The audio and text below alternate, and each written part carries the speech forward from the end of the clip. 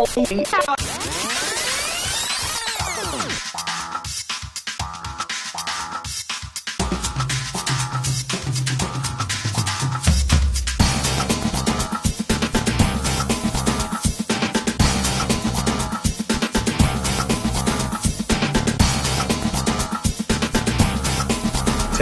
Stand by to take studio. 7, 6, Stand by camera 1, mics 1 and 2. 3, 2, 1. Take studio. Hello and welcome to another episode of MCTV News. I'm your host, Anna Lesburg. And I'm Wandler. On today's show, Davina Bolen brings us a scoop on a book launch from local author Riley Quinn. Victoria Dalton takes a look at grade 9 MCHS band program. Sophia Chvojka and Jillian Andrews showcase their skills Alberta Provincial's entry. And Liam Weeks brings us an interview with a reality TV contestant. But first, here's our top story. We are past the May-long weekend, and in Morinville that can only mean one thing. Planting season has begun. One source of yard plants for area residents is Deb's Greenhouse, which is located just west of Morinville along Highway 642. Reporter Skylar Boissonnault traveled there and brings us this report. Deb's Greenhouse, located just 2 minutes west out of Morinville and right off of Highway 642, has been in business for 12 years, and 4 years at this location. People come from all over Alberta to shop Deb's 3-bay and recently paved greenhouse. I come from generations of people that garden professionally. My great-grandpa was a berry farmer in Oregon. My grandma, when she retired, had an acre of strawberries just for fun, and gardening was just a huge part of our life. It was normal. With over 750 plant varieties to choose from, there's no shortages in selection, ranging from vegetables, seeds, to annuals, and even perennials. New varieties of plants are always being grown and added to the mix. Deb's Greenhouse is always posting informative videos and can be found on Facebook, Instagram, and YouTube. We have a lot to offer. We really believe in education, and we want our customers to go home with the plants that are right for their area and ones that they'll be happy with, as well as ones that are the right maintenance level for them. So if you're a new gardener and you want something easy, we kind of have a selection we would direct you to. And if you want to try something a bit more challenging, we've got something for you as well. For many years, we've actually had a planting station where customers can come in, bringing their own containers or purchasing a container from us. And with help, if they need it, our team will help them design a planter and plant it on the spot. Work in the greenhouse starts as early as mid-February, and there's always something to be done. A few new projects were started this year, including an extension to the greenhouse, as well as a beautiful secret garden built just outside the main greenhouse for everyone to enjoy. Something here at the garden center we really believe in is that we celebrate children, and that kind of seems a simple statement, but I have 4 children, and when they were little, shopping was really difficult. It was really difficult to go to a greenhouse to shop. They're often awkward, they might have narrow aisles, you can't push a stroller easily. So we made it our mission to make sure that our garden center was not just family friendly, but a place that would celebrate small children. And the garden is an extension of that. So the garden's filled with little fairy doors and playhouses for children to adventure and discover. Every little child that visits gets a skeleton key, a little tiny key, and that's their key to the secret garden, and it's just such a delight to see them playing in it. It is like magical for kids, it seems like. Everybody, when they're kids, love to go out there and get their pictures taken, and I think the nice thing is it's got a variety of plants, but it also has those same plants if you want to buy them.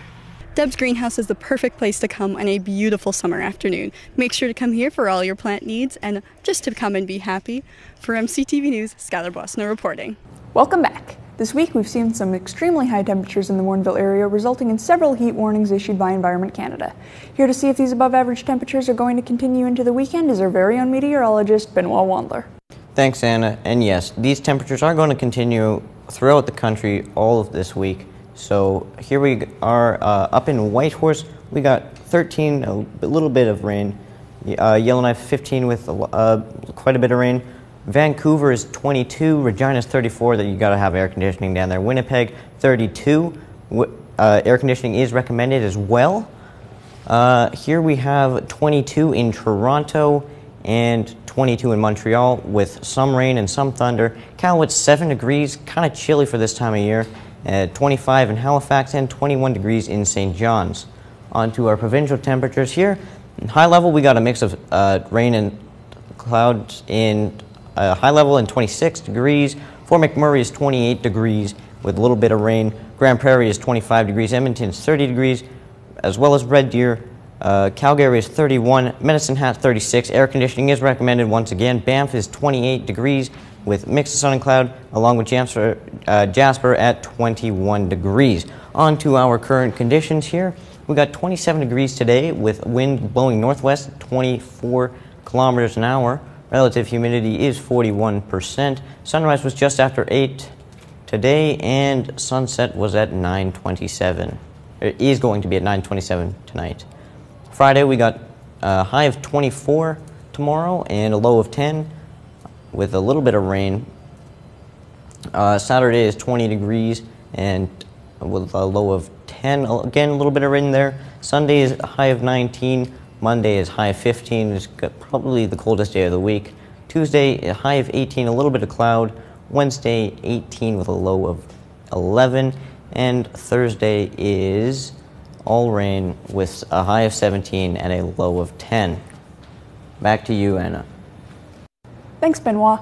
Up next, local author Riley Quinn has had success with his book series, The Lost Boys Trilogy. With the third book being released earlier this week, reporter Davina Bolen had a chance to sit down with him to discuss why he took up writing as a career.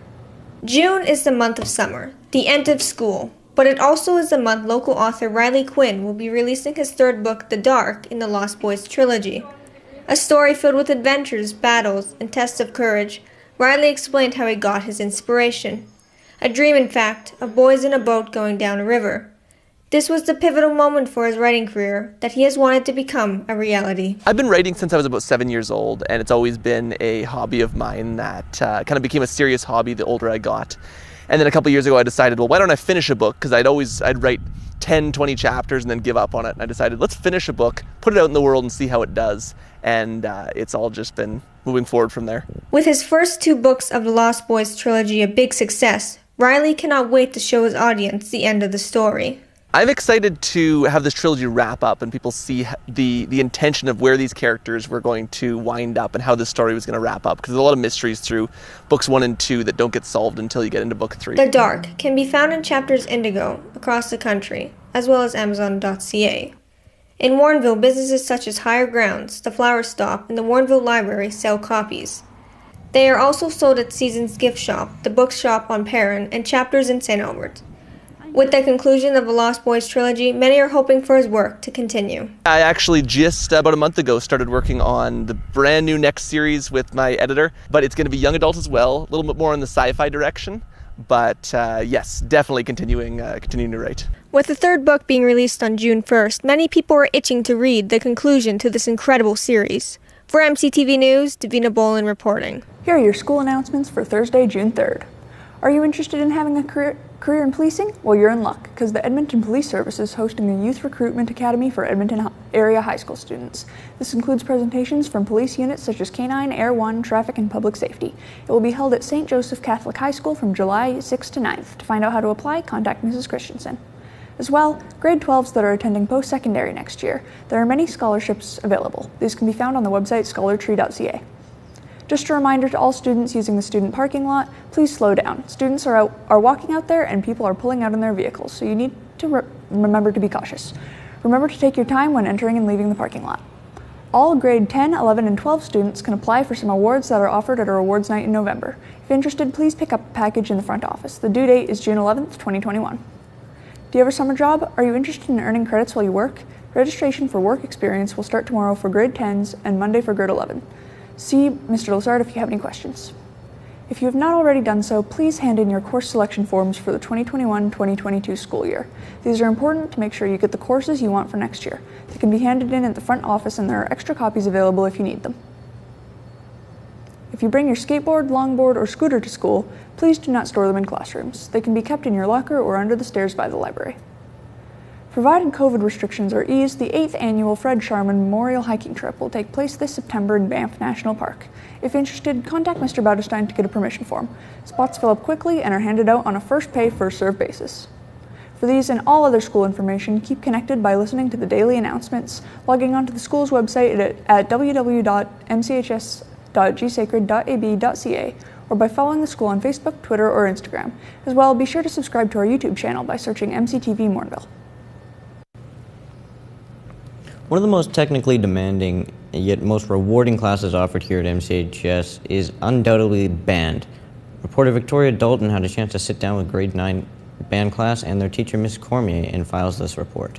Today, we are at Morinville Community High School to interview several members of the grade 9 band. Upon asked why they joined band and stick with it, the students and teacher gave positive responses.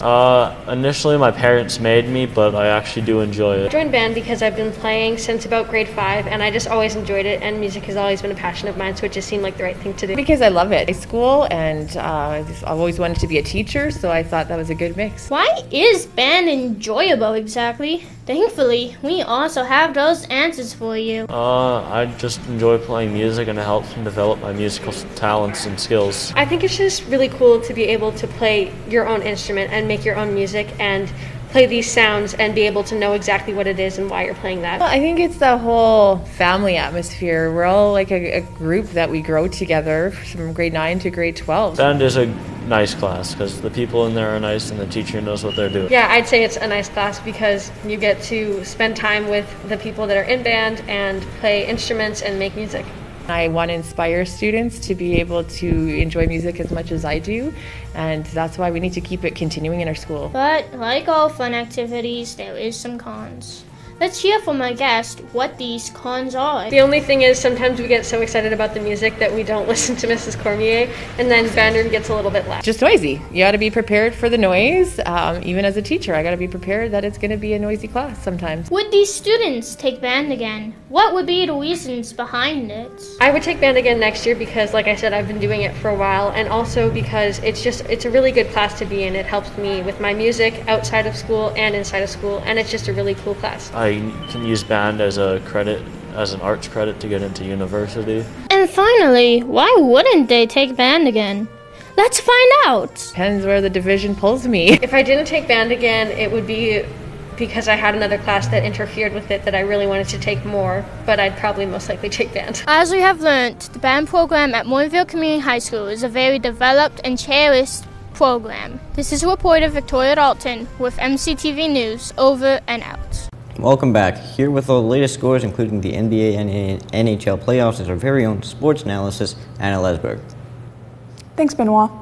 Last night, the NHL round 2 of the Stanley Cup playoffs continued. Montreal beat Winnipeg in their opening match 5-3 to take a 1-0 lead in the series. Colorado required overtime to take down Vegas. Final score was 3-2, and the Avalanche take a 2-0 series lead heading back to Sin City. In the NBA, 3 teams advanced to the next round of the playoffs. Philadelphia beat Washington 129-112 to win their series 4-1. Atlanta ended New York's playoff hopes with a 103-89 victory. Utah finished their series with Memphis winning Game 5, 126-110, and the Mavericks edged closer to a series victory with a 105-100 win over the Clippers. They currently lead that best-of-7 series 3-2. On to the majors, the Blue Jays edged the Marlins 6-5. The Nationals beat the Braves 5-3. The Chicago Cubs dominated the San Diego Padres 6-1. Houston had a 2-1 victory over Boston, and the Rockies doubled the Rangers 6-3. MCHS has competed at the annual Skills Alberta competition every year since 1999. In events ranging from automotive repair to hairstyling, students are challenged with projects to test their knowledge of various CTS disciplines. This year, MCHS had 9 students qualifying for the competition, including 4 from the MCTV program. Coming up next, Sophia Chvojka and Jillian Andrews' entry in the video production category that earned them a 9th place finish based on the topic. You are getting ready for school, but something doesn't seem quite right, and nothing is going as planned. Wake up, you're late again.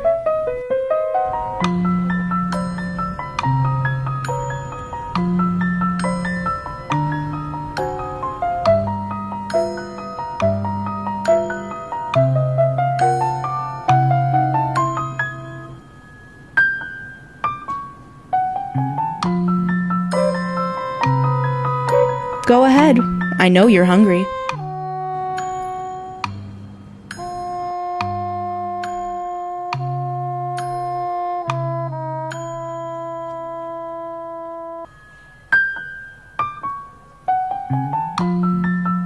Don't worry, you're not alone. You're late again.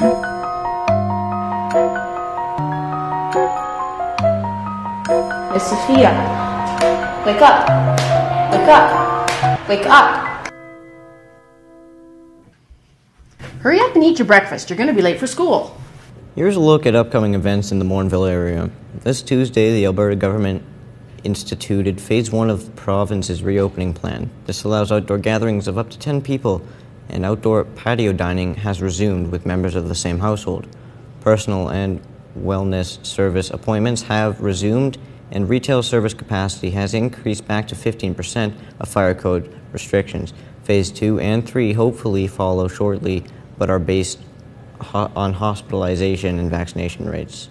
June is Recreation and Parks Month in St. Albert. From June 1st to the 21st, use the hashtag JRPM challenge when completing daily activities to win prizes of up to $250 in value. From the 22nd to the 30th, keep an eye out for bonus day activities. Use the hashtag JRPM bonus days to win even more prizes. The Morinville Farmers Market is back, and to get there, you head down to the Rendezvous Center every Sunday from 12 to 4 p.m. The outside version will run until September and will move indoors for the months of October and November. Coming up next, reality TV star Joshua Ovenshire was kind enough to sit down for a virtual interview about his experiences on Season 1 of the TBS series King of the Nerds. Nothing was off the table, including questions about the casting process to the actual production of the series. Here's Liam Weeks with that exclusive interview. How did you find the casting process, and what was auditioning for the show like?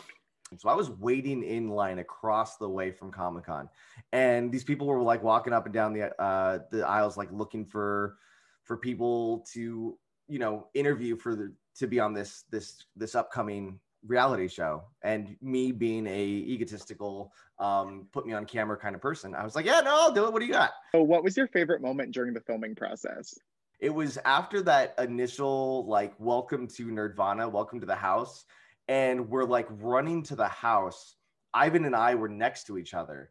And literally at this moment, our friendship began because he had asked me a question and I just like answered it, like, you know, it wasn't even like what do you know about being a nerd? It was just something really random. And I just answered it, whatever I said.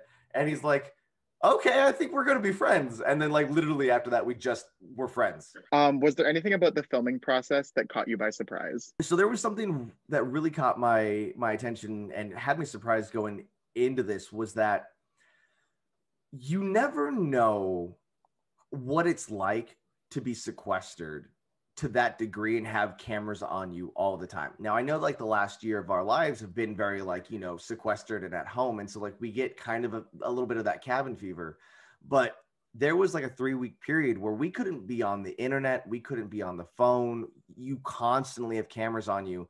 And I would have never known how much that mentally breaks you down. Was there something during the filming that separated your experience from the other people on your cast? For me, I don't know if this necessarily is true for everyone else, but it was kind of a little bit of like an imposter syndrome, because you have these, you know, it's King of the Nerds. You have insanely intelligent people on the show, some of which work at NASA. And then there's me pretending to know as much as they can about video games and comic books, and it hardly helped me on the show. So there was a lot of imposter syndrome looking at these people and knowing how intelligent and impressive they all were and being like, I do not belong here. What was being eliminated like? What was the first thing you were thinking of?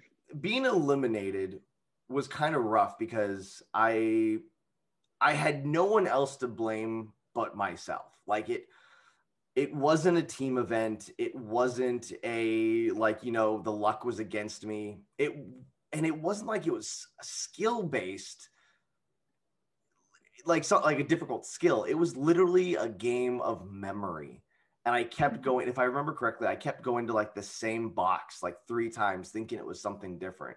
So, you know, that is always like, people get angry and it's normally because it's a shortcoming in themselves and they're taking it out externally. And that 100% was me. This is the final question, is just how can people find you? Self-promo if you want. Oh, self-promo if I want. Yeah. So I'm Jovenshire. So I'm at the Jovenshire on Twitter, Instagram, and on YouTube. I actually just did a really fun Dungeons and Dragons series where we had puppets and D&D at the same time. So check it out. For MCTV News, Liam Weeks reporting. And that's it for another episode of MCTV News. Join us again on Friday, June 11th, when I'll be highlighting the local business Nourish. Skylar Boissonnault visits one of the most popular spots in Morinville during the summer months, the Ice Hut.